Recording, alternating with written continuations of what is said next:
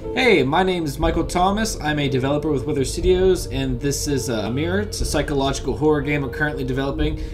And this whole video is just pretty much going to be me talking over some pre-cut footage I took earlier of the demo. So the story setup of the game is you actually play as this character right here, who's named Will. And Will's found himself trapped inside this strange mansion, and there's these different doors, and behind each door is a different dimension with its own mystery that you have to solve. And that's pretty much how the game plays through. You're solving these different mysteries while revealing the overall, like, why you're there and whether or not you can escape. And in this bit here, the player is just kind of able to walk around, get introduced to some of the controls. You're able to kind of like examine different things in the environment, like right there. And our game does have inventory management, as you can see coming up right here. So IMMURE takes a lot of inspiration from older survival horror games like Resident Evil, Silent Hill, Clock Tower, if you'd like to include that. And so yeah, it has that inventory management type of element to it. And this beginning segment right here was just sort of a small puzzle. Yeah, the player had to kind of go and grab the doorknob and put it under the door.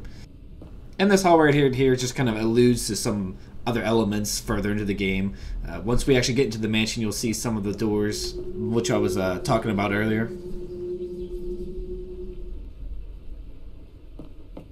And this right here is the stained glass room, and it serves as the introduction to the shining trapezohedron, which you'll be getting right here. It serves multiple purposes. It kind of helps you to solve different mysteries. You can use it to defend yourself. And its most basic form is to pretty much provide you light. We do have different parts of the game that are much darker than others.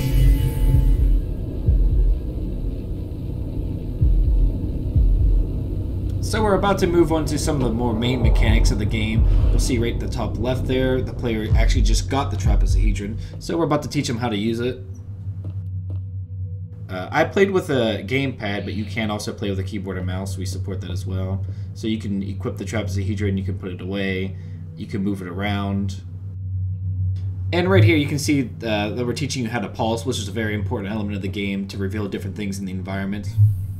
So it's really important that this whole tutorial here at the start of the game doesn't feel too hand-holdy. We want the player to experience these things, that way they can learn by doing as opposed to just being told all the time.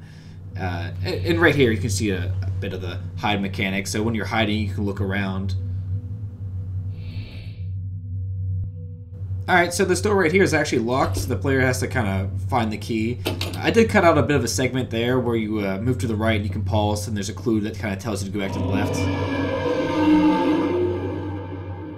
So we start to get like the meat of the game here. So there's enemies that have like a dynamic AI system. You're not really going to get to see too much of it in this video. But basically, most of our environments are a lot bigger than this one. So the AI kind of has like a threat system tied to it that balances difficulty, where if they stay too far from you for too long, or they stay around you for too long as well, we'll like push them away or push them to get a little bit closer.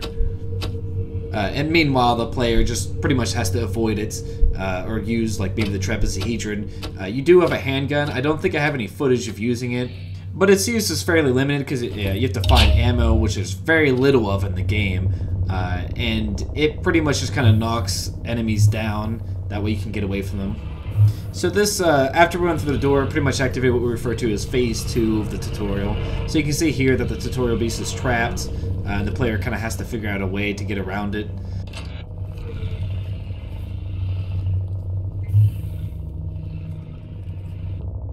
So right here we're about to teach one of the main mechanics of the game. So there's special glyphs that you can find within the game where you can pulse to reveal, and then you can charge the trapezohedron, and by holding down the pulse button you can actually perform a blast. And this blast can be used against enemies. It may have some other uses in the game as well, which the player will have to pretty much figure out. Yeah, so right here you're just going to do a blast, which is going to stun the beast, and then we can just run right past it. And there you saw some handprints kind of go along the ground. It's a little visual guide for the player to try to help them along. Generally, we try to provide like a visual as well as audio cues to try to push the player around.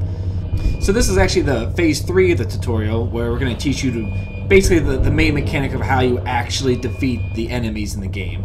So you need to find a weapon to use against them, which is tied to the story, and what we need to do here is blast it and then stab. So I made that look a lot easier than it actually is.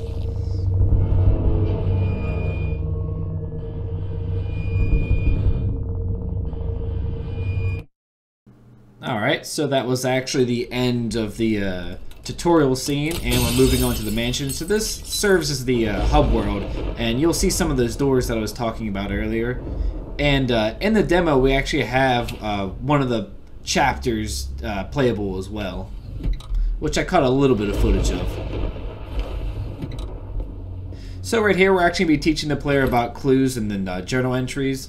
So clues are little things that you'll find throughout the throughout each chapter that kind of guide you. It serves as like a way to kind of help the player move along in case they ever get stuck. Whereas journal entries are like main story elements that you can always look back on to see like Will's thoughts on different things about the things that you might have done or things that might have happened to him.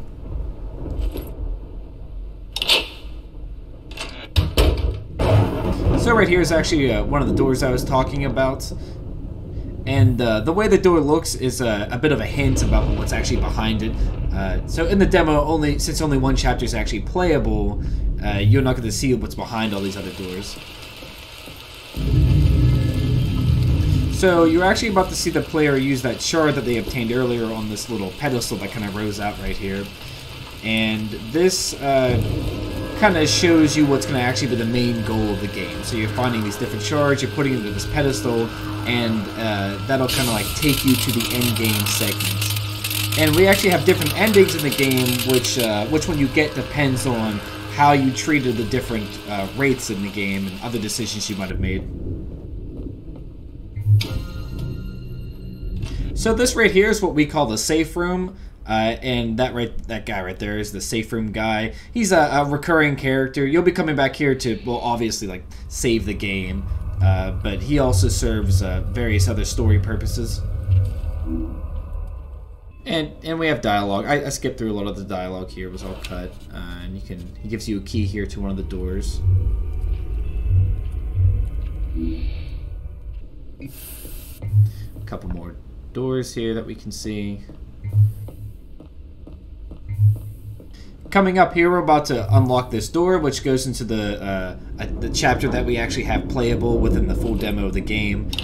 I don't have too much footage of it, but there's a little bit here that we'll get to see. A couple other mechanics of the game that I just wanted to show off. And right here you can see some of that Resident Evil inspiration in action. The game actually takes a lot of inspiration from not just other video games, but also books, movies as well.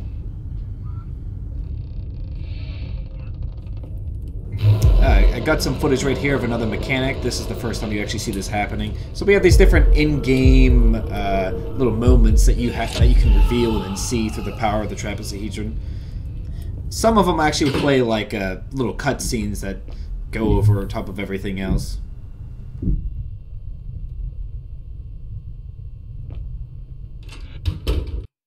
And coming up right here, I'm actually going to be showing off how there's other NPCs in the game that you can interact with. Not every NPC is going to be your enemy. Some of them might be able to help you. You might even encounter some chapters where you have to figure out who the main enemy character is that you eventually have to overcome. The goal for the game is so that like every door, you never know what you're going to find behind each one. We want each one to feel very distinct, not just in the environment, but in the mystery as well. So right here is actually the introduction for the fireman, which is the main enemy of the apartments. And we pretty much give the player control right after that whole thing there happens, so they can actually run away and they might not actually see him. We try to... It's just one way of building the atmosphere and the tension. Alright, so that's actually pretty much the video. I'm just going to leave it off right here. This final cut here, you'll see what might happen if the fireman catches you. So thanks for checking it out.